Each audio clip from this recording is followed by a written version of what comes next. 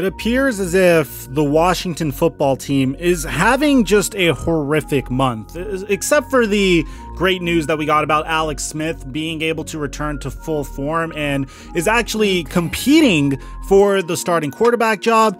For the most part, the Redskins have been one gigantic dumpster fire, from the Washington Post article that has been published about them a couple of weeks ago all the way to the most recent news. And there's actually another piece of news that was kind of linked to the Redskins today. If you didn't hear, Quinton Dunbar got let off. He's on the Seahawks now. He used to be a member of the Washington Redskins, whereas DeAndre Baker might be subjected to a minimum of 10 years of prison time.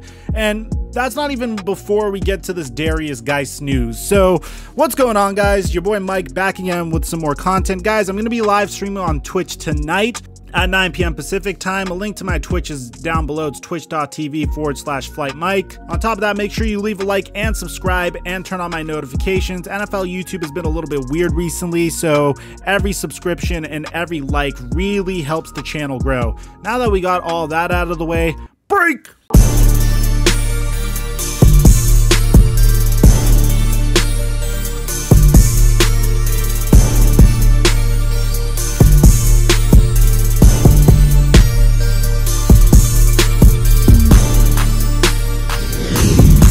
Mic check 1 2 1 2. What's going on, everybody? I'm not excited to make a video on such tragic news. Well, I'm not a big fan of hearing this happening to players because I believe Derrius Guice has had a very difficult career already. And what I mean by that, man, is if you look at Derrius Guice's career, in the very beginning, he was selected in the end of the second round and he was supposed to be the Washington Redskins workhorse halfback. But the problem is, the moment he got drafted, in his very first preseason game as a rookie, Derrius Guice sustained a torn ACL. That ended his season.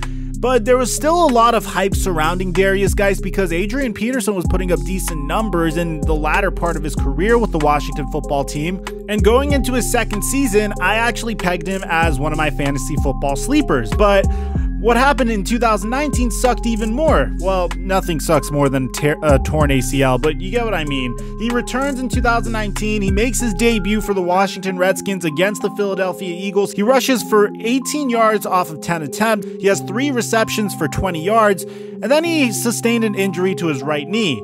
The Redskins would go on to lose the game, and it was later on revealed that Derrius Guice would tear his meniscus.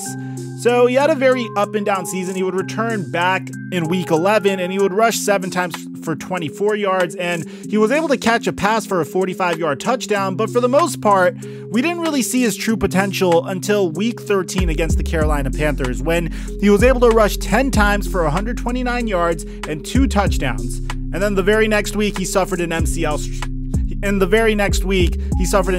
sprain and he was placed on the injured reserve. That's where Derrius Guice stands currently. I literally just summarized his entire NFL career for you guys. And once again, man, I was really excited to see what he was going to do for the Washington football team, because coming into this year, the Washington football team appeared to be in the midst of a complete shift in their culture. They're completely moving on from the Redskins name. They're hiring a coach that has proven to be able to turn around struggling franchises and who has made the Super Bowl in the past decade, and a head coach that is, for the most part, really respected around the entire NFL in Ron Rivera. They have a second-year sophomore quarterback in Dwayne Haskins, and they have Alex Smith, who is a more than capable bridge quarterback to mentor him. So it seemed like they were trending upward this season, up until this past month, where there were reports of Dan Snyder doing crazy stuff like withholding his cheerleaders' passports and subjecting them to nude photo shoots. And I made another video on that. I'll leave it in the description down below.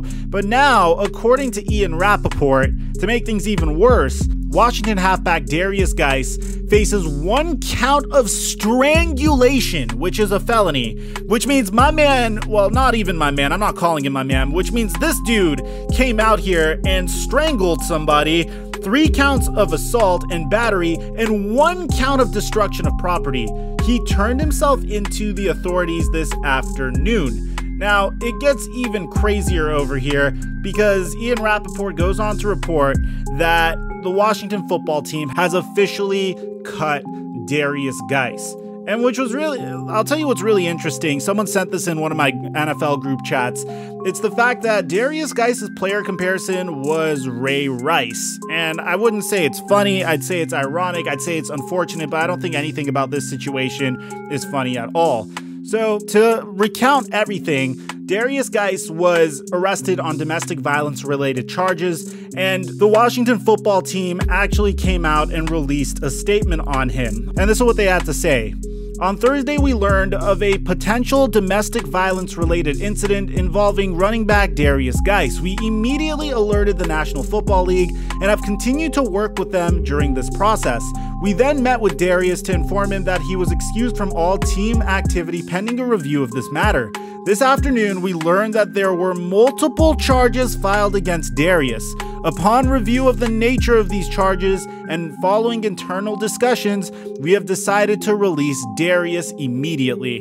Now, to be honest, guys, the punishment for these acts are very inconsistent. For example, we saw Ray Rice get canceled, we saw Kareem Hunt get cut, and Kareem Hunt was significantly more proven than Derrius Guice. But in this scenario, Derrius was in a situation where his team was literally supporting him and waiting for him to come back, waiting for him to make it through these injuries. But at this point, if you're a team like Washington that has been going through what Washington has been going through, you cannot risk having a player like this on your team. Whenever there's rumblings about your owner being accused of trafficking and getting involved in lawsuits and literally almost alienating all of your minority shareholders, the last thing you want is a running back that has yet to prove himself, that has these issues and these charges filed against him. So it makes a lot of sense because Dan Snyder has been going through a horrible month, but I have to applaud the Washington football team for the decision they've made. This is what you're supposed to do. It's not like it was in their control that their player was going to get involved